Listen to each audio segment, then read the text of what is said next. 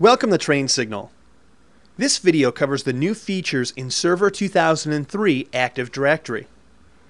Active Directory is probably the single most important feature to master in Windows 2000, and several important changes have taken place in Server 2003 that you need to fully understand.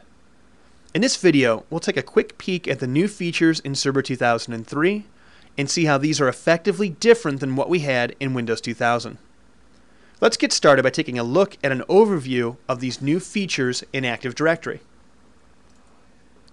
Now this list is a synopsis of the majority of the new features in Server 2003's Active Directory. Now with some of these, we're just going to take a quick look at them, discuss what they do. We won't be able to do too much more than that with them. They're just a little bit outside the scope of what we'll be doing today. Others on this list, though, we'll take a closer look at right now, and then some of these we're going to explore further on within this video series in some of the different lab videos.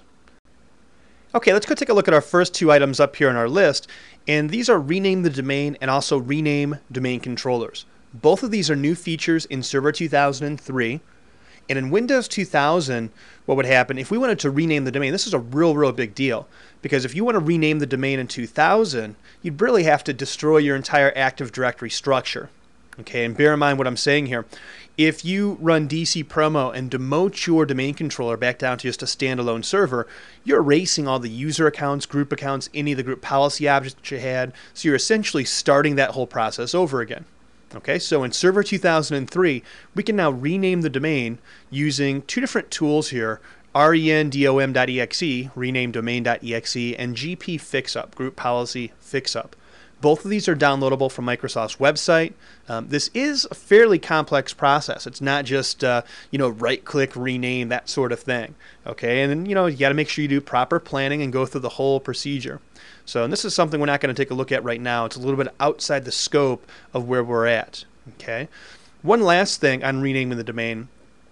Your forest has to be in what's called Windows Server 2003 Forest functional level. Okay, Windows Server 2003 Forest functional level. And what that is, it's similar to in Windows 2000 where we had mixed mode and native mode. Okay, recall if you're in native mode, it allows you to take advantage of all the new features in Windows 2000. And the one requirement was that all your domain controllers must be running Windows 2000. Well, that's the same thing we have here.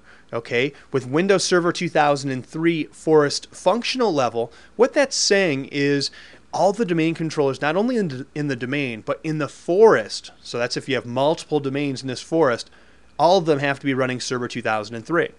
Okay, if you don't have, or if you have some domain controllers running 2000 or even still NT 4.0, you can't upgrade a Forest functional level unless you want to cut off support to those domain controllers. Okay, long story short, if you want to be able to rename your domain, all of your domain controllers must be running Server 2003, and you must have upgraded your Forest functional level to Server 2003. Okay, next, renaming domain controllers. A little bit easier process. Okay, with renaming domain controllers, we can go to basically where you'd normally change the computer name and make our changes here. So this is much more straightforward, and we'll take a look at this in a second.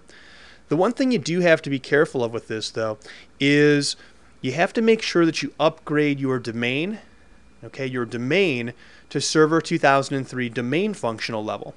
Okay, notice what I said here. In Windows 2000, we only had mixed mode and native mode. Okay, mixed mode and native mode. So you upgraded domains on a case-by-case basis.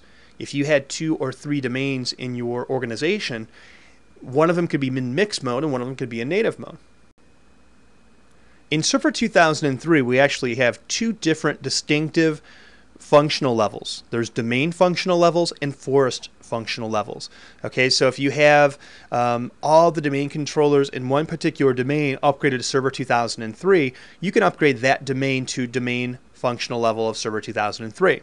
Okay, and by doing so, that one domain will be able to take advantage of all the new features in Server 2003 that relate to the domain.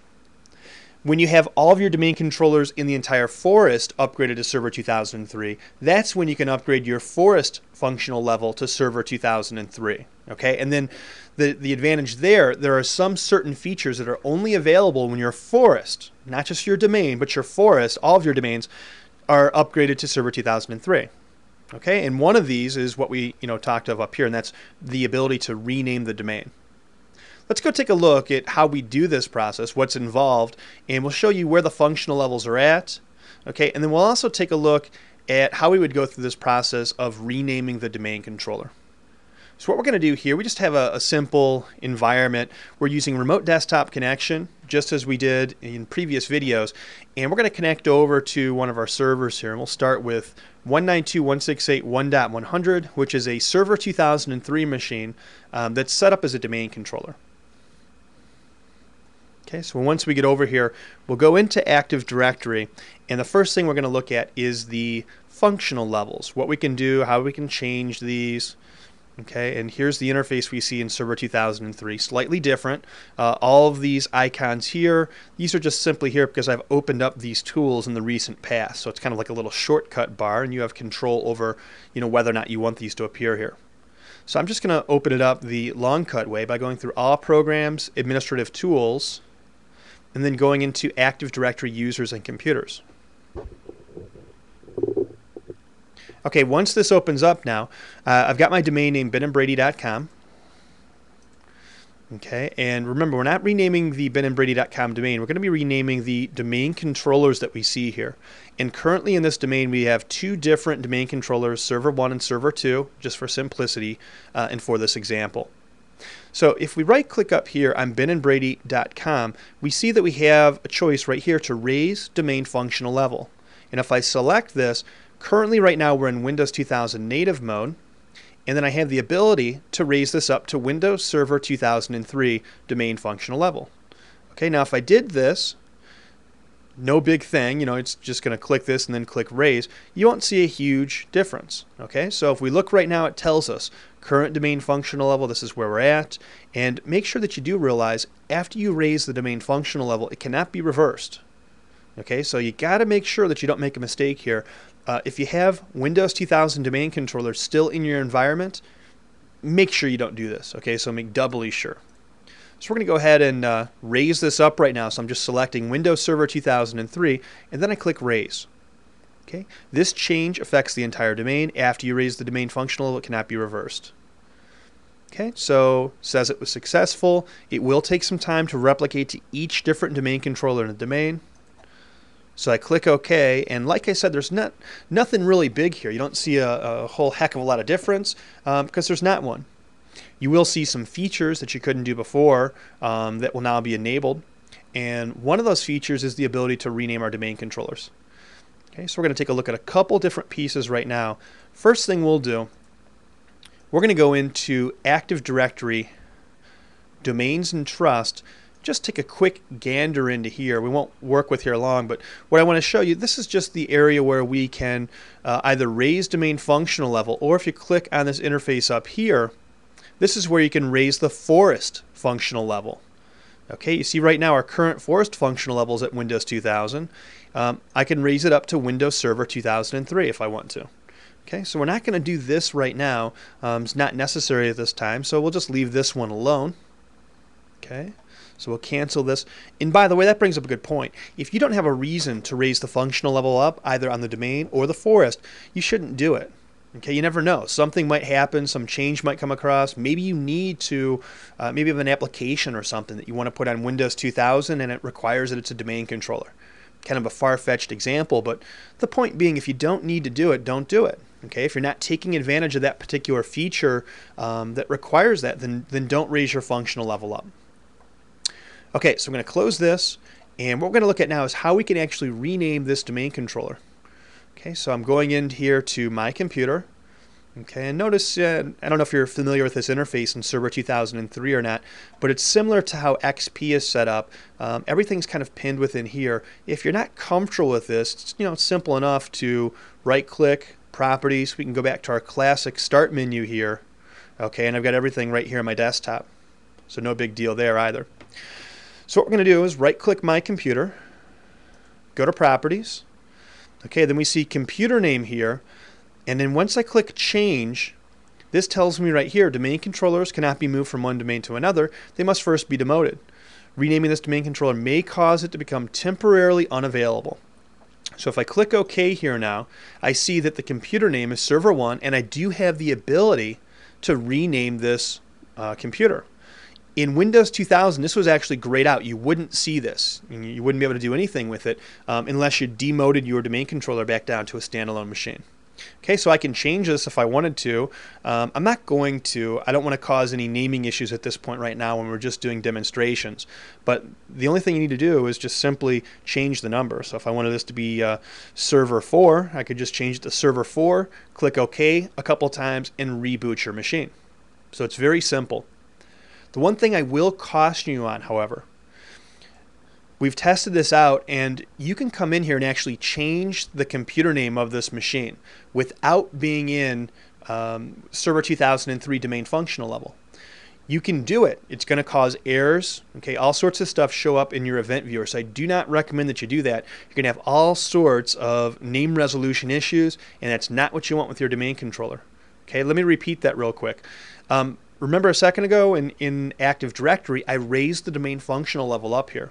Okay, we did that prior to going into renaming this domain controller. Well, if you just install a Server 2003 machine from scratch, you don't have to raise the functional level up before you change the domain name, the domain controller name. I can actually come in here, click change, click OK, change this name, click OK, reboot. Everything seems like it works perfectly. No error messages are generated right away. However, if you go look in Event Viewer, you'll see quite a few different error messages, and your different client machines are going to start running into different inaccessibility problems. So, in sum, make sure that you are in Server 2003 domain functional level before you change the computer name. Okay, the next thing we're going to take a look at here in our list is the ability to do a couple things. Modify common properties for multiple users at one time, and then also drag and drop Active Directory objects within the Active Directory Users and Computers tool. Okay, so let's focus on these two tasks. The ability to modify common properties for multiple users, okay, and also to drag and drop Active Directory objects within this tool. So we're going to go right back over again to our domain controller here, server 1. Okay, what we're going to do here, go inside Active Directory, and we've created a little structure here, an organizational unit structure, just to kind of test the waters out here and show you what we're talking about. And if you open up one of these OUs here, I think we've got some people. There we go, finally found them. We've got 3 users created within the marketing OU, which is a sub-OU of San Francisco.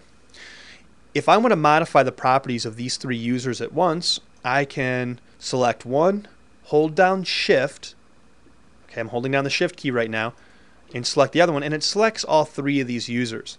I can then right-click, go down to Properties, okay, and it opens up a common dialog box here. It tells us that multiple users are selected, and we can change the properties for a lot of users at one time. And this is a huge time saver. Maybe the phone number changed for all of them, maybe the fax number changed, whatever it might be. Okay, we also can come in here, we can change the UPN, which we'll talk a little bit more about in our definitions video next.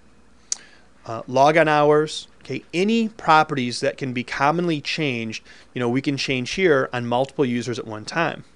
Now, when I say properties that can be commonly changed, well, we wouldn't be renaming a user account all to the same user account. So that's not one property that's going to show up here. So if we look down through here, we see some of the different things we can do. We can change the logon script path, home folder, profile path. We can choose what organization they're under. So not a huge deal, but it is a time saver, and it's helpful to know this. Another thing you can do with this, instead of selecting all the users, you can use the Control key to intermittently select users. So I want to select Bob Brown and Tyler Taylor here. So I hold down Control, and I can select those 2 particular users. Now, of course, if you have 100 users sitting here, the same thing applies. Just hold down Control and hunt and peck whichever users you want to actually select. Okay, and same thing happens. Right-click, Properties, and we see we have the exact same thing, the multiple users selected dialog box here. Now, another thing we can do is drag and drop users into different areas. Let's say that Jill Jones actually is not part of marketing, but she's part of the sales team. I can just pick up Jill Jones, drop her down, and place her into the sales OU. So it's very, very simple, and I think you'd almost expect this from a Windows interface. However, in Windows 2000 that wasn't possible. What you'd have to do is right click on the user, okay, go down to Move, and then select that particular OU that you wanted to place them in. Okay, so that's not a huge deal, but it sure is a heck of a lot easier to be able to drag and drop users. Okay, I can combine some things here. If I want, I can use the Control or the Shift key once again, and I can drag and drop both these users. Okay, so this drag and drop functionality makes things a heck of a lot easier as well, and this is just another new feature that's available in Server 2003. Let's go back over here to our list one more time. And the next new feature we'll show is the ability to disable the default administrator account. Okay, now let's first focus on why you would want to do this. Now keep in mind, when you first install Windows 2000 or Server 2003, a default administrator account is created, okay, and the name is administrator. Now in 2000, we could rename this account to anything we really want to. Okay, and that's good security practice to rename your default administrator account. This still often isn't good enough though. Sometimes people will leave this without renaming it, but even if you do rename it, there are some security books that will recommend that you actually don't use this account whatsoever. Use a really strong password with it, because this account can still be cracked into. Hackers can still figure out which one is the default administrator account. Okay, and this has an advantage because this default administrator account, it cannot be disabled in Windows 2000. Well, this is different in Windows Server 2003. In Server 2003 now, we have the ability to disable this account, which will make your servers much more secure. Let's go take a look at this.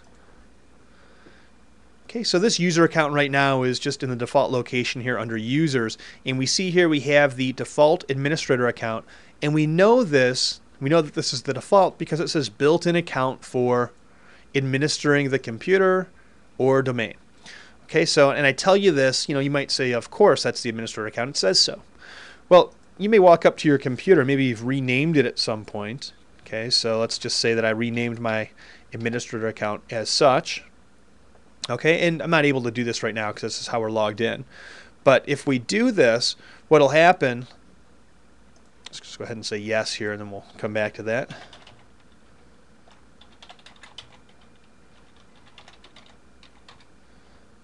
Just to give you an example of what I'm talking about. Okay, now we've got our default administrator account renamed to something different. Okay, what I was telling you before, yeah, this is more secure than leaving the default administrator name. But even more secure would be to disable this account and use a different administrator account altogether. Now, make sure that you create another administrator account first. If I just go ahead and right-click and then disable this account, I'm effectively locking my administrator account out, and I don't want to do that. So what I can do here is just create a new user account. We'll go ahead and step through this. Okay, and we'll just use, let's just call him Spider-Man, lack of a better word here. Okay, so we'll use Spider-Man as our administrator account. Click Next. We'll have to put in a password here to meet our security requirements. Okay, so I've created this user account, and the next thing I need to do then is add this user account to the domain administrators and then the local administrators. So I'm going to go over here to Member Of and then click Add and put it inside the domain admins. Okay, and that's actually enough right there, just putting it into the domain admins. Okay, well now I can use this account, so there's no issues here. I can just use the Spider-Man user account to log on and log off of the system. Okay, now, I can feel more comfortable with disabling this account. Okay, so it tells us right here, this account has been disabled. And keep in mind, this is how we're logged on here right now, so it wouldn't surprise me at all if a second here we're not able to open some stuff. We're going to be effectively locked out. Let's see if we can open this tool right back up right now.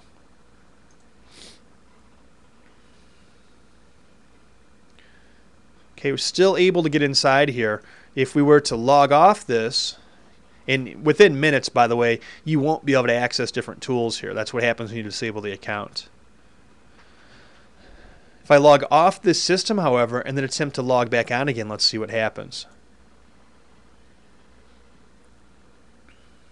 Okay, system cannot log you on. Make sure username and domain are correct. So this username that we were trying to use before just doesn't work. And we should be able to use our new username. Okay, and you see now we're able to log on to the system, and because it is a new user account, you'll see a different profile generated here. Okay, when I say different profile, that means the desktop background is going to be different. It's going to be as if we just logged onto the server for the first time, like you just got done installing it. Okay, so that gives you a feel then for what's going on. Let's go back over here then and take a look at our next new feature in Server 2003. And that new feature is what is known as Universal Group Membership Caching. Okay, and kind of a long word here, but what it's actually done for is to cut down on our need for global catalog servers. And in our next video, where we actually go through some terms and define these terms, learn more about them, we'll spend some time focusing on what exactly a global catalog server is. For right now, though, we'll just take a brief look at what the global catalog servers are, just to better explain what Universal Group Membership Caching is all about. Now we're going to use this diagram to better explain this. Okay, so a global catalog server, just a brief overview. Global catalog servers serve a couple functions. Okay, the global catalog server is going to help us out with what's called universal groups. And anytime a user logs on to the network, you have to check with the global catalog server to obtain your universal group memberships. So in this environment right here, every time somebody logs on to either San Francisco or North Carolina, they're going to have to go to a global catalog server before they can log on. Okay, and by the way, this environment, we've got a domain environment. It's got two different sites. We have a San Francisco location and a North Carolina location. Domain controllers in both of these different remote locations. And you see that it's connected by a 128 kilobit per second link. Now, right now we have global catalog servers in both areas. Okay, and this is the recommended setup, is to have a global catalog server in each different site. And as I said, we're going to go in more depth on this here in our next video, but just for right now, just a quick overview. Now, the problem with having global catalog servers in each site, though, is there is replication traffic between global catalog servers. So these global catalog servers will be exchanging information over this link. Now, this can cause bandwidth issues, so this is something we might want to eliminate. If, however, we get rid of the global catalog server, we make this machine not a global catalog server any longer, the next issue then is users within this North Carolina remote site here, they're going to have to traverse this 128 kilobit per second link in order to contact a global catalog server. Okay, so neither solution here is really working out how we want it to. Well, in Server 2003, we have that new feature we were talking about, Universal Group Membership Caching. And what that would do, instead of having this machine as a global catalog server, so erase this global catalog server here, okay, this machine, we can enable Universal Group Membership Caching on this machine, okay, and then what will happen here, it's actually done within the site. It's not done specifically on one domain controller, and we'll show that here in a second. But once you've done that, these domain controllers will cache this information from the global catalog server. So they'll contact it. The first time somebody attempts to log on, that information will be obtained from the global catalog server. But once a user logs on from North Carolina, that information will be pulled from the global catalog server and then stored here, okay, on this machine where we've got that universal group membership caching enabled. Okay, so the advantage, now we don't have to have a global catalog server. It's going to save us from the replication traffic that would normally occur between two global catalog servers, and our users are still able to log on. Okay, because without a global catalog server present, our users can't log on. Okay, let's go take a look at this right now just to show you really where this is located. And we'll connect back over to our Server 2003 machine. Okay, we're going to have to log on with our Spider-Man user account. I think what we'll do, as long as we're over here, let's enable that administrator account once again so we can use that. We've got stuff configured under there, so I'm going to go ahead and go back in first to Active Directory users and computers. Okay, and the purpose of doing this, once again, we're just going to enable that administrator account. Okay, where are we at here? Scott S. Okay, and we see that it's disabled right here. So I right-click, enable account, and now it tells us it has been enabled. So we won't log off and log back on. It's no big deal. We'll continue to do our work as long as we're logged on here as Spider-Man. Now the next tool we need to look at is Active Directory sites and services. And this is where we actually configure global catalog servers, which we'll show in the next video. And this is also where we can configure the universal group membership caching.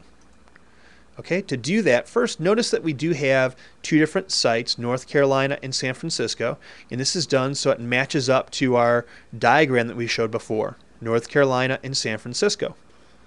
Okay, so if we look over here once again, we also see that if we pop this open here, we have server 2 located in North Carolina, and we have server 1 located in San Francisco. Okay, and now what these represent then are the different sites. And we're not going to go into sites right now and explain the true purpose of sites. It's really beyond the scope of what we're talking about. Okay, but if we do want to set that information we were talking about before, the universal group membership caching, we can go in here to NTDS site settings, go to properties, and you see right here we have a checkbox, enable universal group membership caching. Okay, and it tells us right here, if I enable this, keep in mind it is being accomplished and done on the site, not on a particular server. And why that's important is because you may have 2, 4, 6, 10, 20, however many domain controllers located within each of these different sites. Okay, so we're not really selecting. So if I select this here, simple as that, I can click OK now, and universal group membership and caching has been enabled. Okay, so just a brief tidbit of information just to show you how that is done. We'll leave it set up that way. It's not going to hurt anything.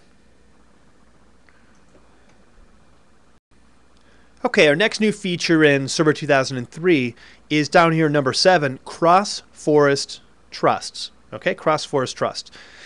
What we're dealing with here first with trust relationships.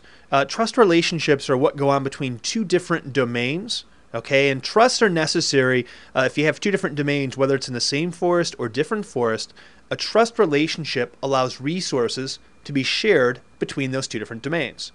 Okay, without a trust relationship there, you can't use the users and groups that you've created in either one of those domains. Let's take a look at what we're talking about here when we say cross-forest trusts. Okay, what we'll start off with first here is, let's just say that we have company 1. So ignore everything you see over here, company 2 on these lines and stuff. Okay, and what we have company 1, and it's benandbrady.com, and here's the forest, benandbrady.com. Here's the very first domain, here's the domain controller, and we added 2 additional domains. We have west.benandbrady.com and east.benandbrady.com. Okay, no big deal here as far as the naming is concerned. What we're worried about, though, are the trust relationships that take place. When you set up a child domain here, automatically trust relationships are two-way back and forth. Okay, so this domain trusts this domain, and the west domain then will trust the benandbrady.com domain. And once again, what that means here, well, I'm going to have file servers here and file servers here, for example, and I can set up permissions that will allow users from either one of these domains to access resources in the other domain. And the same thing occurs over on this side. These two domains trust each other, okay, and we'll be able to share resources back and forth. Furthermore, we have transitive trusts. Okay, these are two-way transitive trusts. And when we say transitive, essentially what we're talking about here is, well, since Ben and Brady trust west and Ben and Brady trust east, then as far as we're concerned, east and west, they trust each other. And that's exactly what happens. The east and west domain automatically have trust relationships, two-way back and forth, set up between them. Okay, so automatically when we install Windows 2000 or Server 2003 for that matter, we have trust relationships between all of the domains in the forest. Now here's where the forest trust comes in, the new feature in Server 2003. And this takes place when Company 1 acquires Company 2. Okay, so these companies were not related, completely different IT infrastructures. Company 2 built their own Windows 2000 or Server 2003 in this case, forest structure. Okay, so benandbrady.com purchased this wiredbraincoffee.com domain here, and just like the Ben and Brady forest, they also have their own 3 domains on this side. Okay, and these domains all trust each other as well, just as these ones did.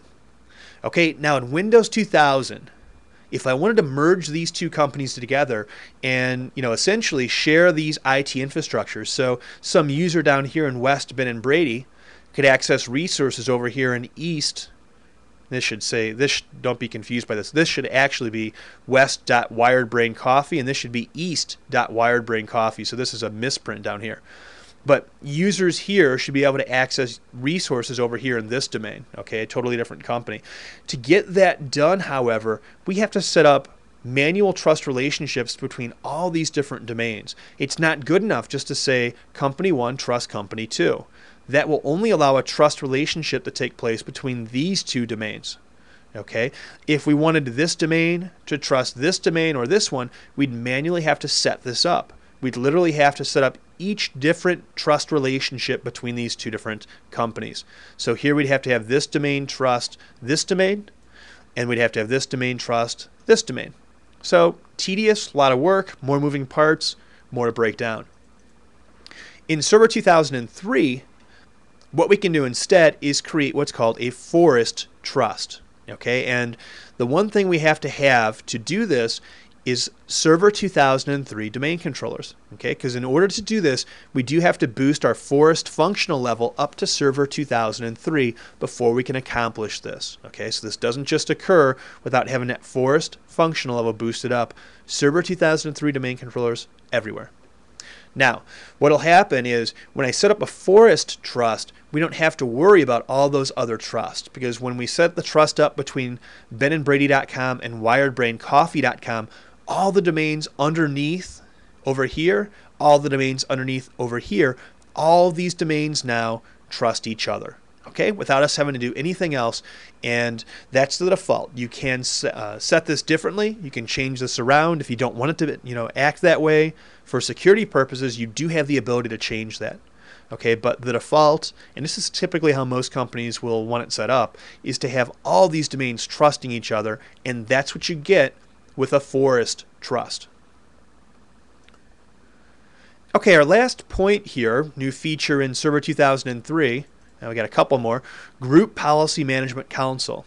Okay, and we got a whole video on the Group Policy Management Council, but we'll save that. This is a real cool tool. It makes group policy much, much easier to not only plan, but also to get resultant sets of policies. So what you'll see here is you got a much nicer way of managing group policies, and then finding out exactly what policies are set on a particular organizational unit or domain, what settings are set within a policy. Okay, so we'll take a closer look at this within one of our later videos.